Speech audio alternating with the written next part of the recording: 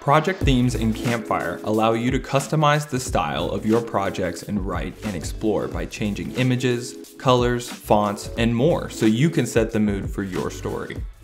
You can choose from a selection of preloaded themes or create your own to start editing it. You must be logged in to access Campfire's theme editor. Once you've done that, open your account menu and select Project Themes. You can also access this page from anywhere in your account settings menu using the left sidebar. The theme editor is divided into 4 sections. First up, we have the color palette. These are the main colors you'll see on the project theme, applied to backgrounds and used as highlights. The text and icon color section allows you to choose the color of text and icons placed on various backgrounds. When selecting these colors, be mindful of how they will appear on your primary color palette. Next, you'll want to choose your typefaces and styles. You can update your header, body, and button text styles to personalize your theme. Finally, you can add theme images. These will override background and surface colors where applicable. Note the recommended image sizes provided in the theme editor. When you make any changes, you have a handy preview off to the right-hand side here to see how things look as you edit your theme. Before creating a theme, you'll want to pick out your theme's color palette and perhaps an image or two. You don't need to worry about being a perfect graphic artist or illustrator or knowing which colors go together in a visually appealing way. There are several free resources online to choose color palettes and images to use in your themes. To create a color palette or choose from pre-made options, check out websites like Canva, Color Hunt, Coolers, or Adobe's Color Wheel, all linked in the description for quick reference. As for images, Campfire has integrated with Unsplash to bring you one of the most popular resources for finding royalty-free images. You can easily search by topic or keyword using Unsplash's extensive library of high-quality images, all from your image gallery. Other well-known sources for royalty-free, public domain, and open access images include websites like Pexels, Pixabay, Rawpixel, and Wikimedia Commons, all of which are also linked in the description below. With the color palette and any images or graphics you are going to use picked out, it's time to create your Campfire theme. First, navigate to your project themes by clicking on your profile icon from any screen on Campfire. From here, click New Theme to create a new theme slot in your list of themes below. You'll know you're on the right theme if it's highlighted. You can also name your theme at this stage by clicking View More to the right of the theme and selecting Rename Theme. Once in the theme editor, it's time to get started with editing your color palette and typefaces. You can choose any colors for text, icons, buttons, panels, and your project background, but be sure they have high enough contrast.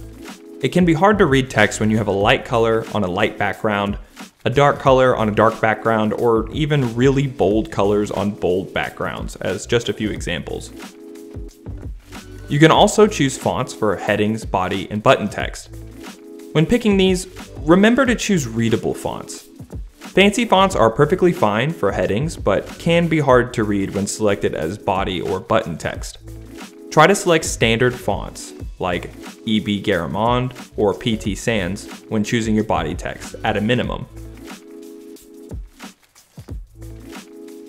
When you selected your color palette and fonts, you can choose to add surface and background images. The background image will appear behind all project elements, like panels, and the surface image will appear in your module navigation menu and on element panels. If any images you upload are overly complex, they may also make any text too hard to read, so keep this in mind. After choosing your color palette, selecting your typefaces, and picking out an image or two, do a final check on your theme. If you add images after choosing a color palette, you may decide that certain colors no longer fit. If so, it's okay to go back and change your colors to better fit your overall theme and to make sure everything is easy to read. Just a note, you may decide to choose your images first, if you have them at all, then develop a color palette and select your fonts from there. Do whatever works best for you and your project. Don't forget to save your theme.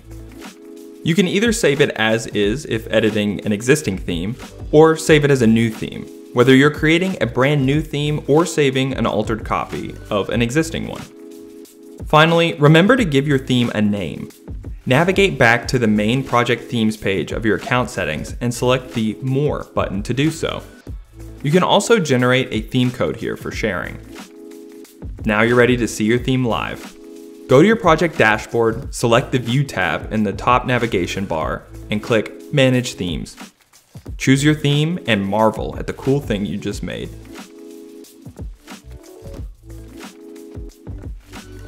But if you find yourself in doubt when creating a theme, that's okay. Campfire comes with several preloaded themes for you to try out or edit as well. You can find these already listed in your library of project themes.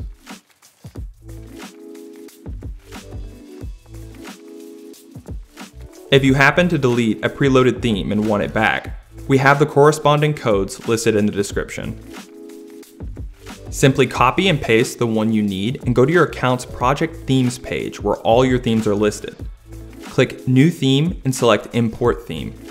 Paste the code below into the box that appears and you'll get that theme back.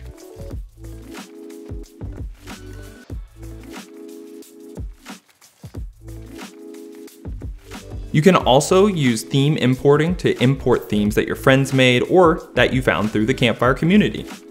Grab your project's theme code by clicking on the More button to the right of the theme's name and selecting Copy Theme Code. And that's it for themes. Now your project has an awesome new theme you can use to express yourself and your story. Our team is constantly working to update Campfire, so in time there may be some adjustments to what you've seen in this video. If that's the case, we'll make sure to update that in the description as well as in the written guide on our blog, where you can find even more tutorials and other cool articles. If you have any questions about Campfire, you can leave a comment or reach out to us on social media.